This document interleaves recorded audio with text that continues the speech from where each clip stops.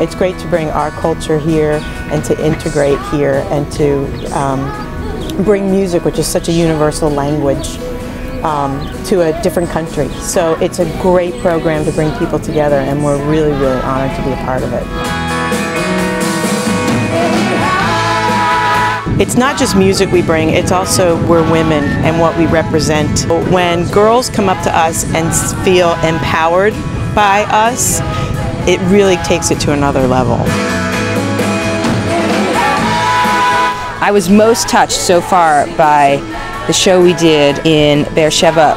There was an Israeli girl who approached us after the show, and you know, she's covered fully, and I'm expecting that I'm not going to be able to understand what she's saying. You know, on what planet could she and I ever connect? And she came right up to me and she said, "You empowered me."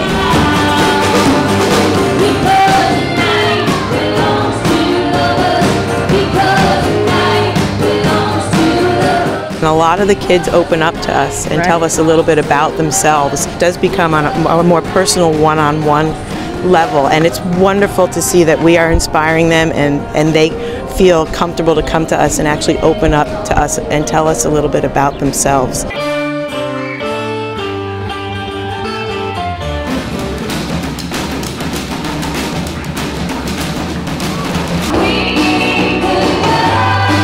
To be asked by our own government to come and bring our culture, you know, to Israel has been a thrill. Probably one of the greatest thrills of my life, and I think the band's career, without a doubt. I mean, we're just blown away by the experience and honored.